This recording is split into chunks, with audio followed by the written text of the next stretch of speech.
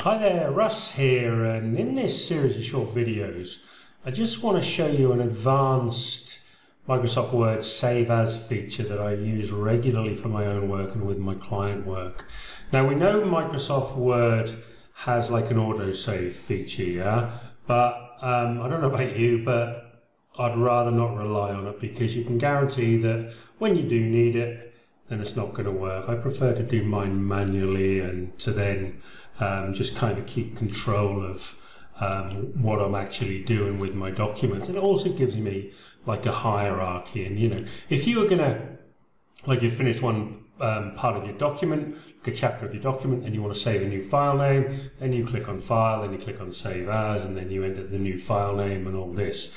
Well, the method that I actually use is I use what we call a date timestamp. Now, if I go to Archives here, then the current document I've actually got open is my book of proof, my reviews and testimonials and that from my writing and from my Word work. And here's how it looks in the folder that I'm actually saving it. So I've got the actual title followed by an underscore, and then I've got the year, the month, and the day, and then another underscore, and then I've actually got the time. And as you can see here, I've been saving it every minute for the last few minutes. So it's now 12:44 according to my system clock. So all I do now is click on Save New File Name, and there you go, and we've now got another one. And the beauty of this is you can run it as often as you like. You can save every minute if you want, and then at the end of the day, you can just go through and delete all the iterations and things like that. And as you can see here with one project that I've been working on, this started on like the 1st of March, and I had 2 saves on that day, and then I had, 6 saves on the next day, and then I had 3 days on the next day, like that. And this is just a simple way of actually saving your documents with a new name every time. And now when this hits 12:45 I should say, then I'm just going to hit the save button again, and then as you can see,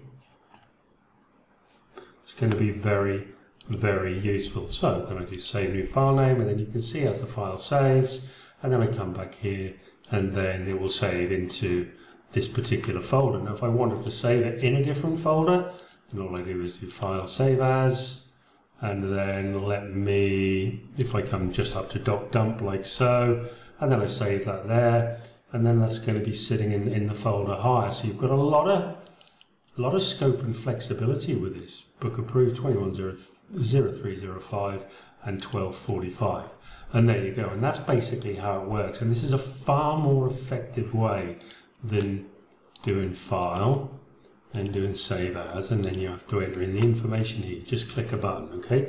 And that's what I'm going to show you in this set of videos. In the next video, we'll have a look at the actual code itself.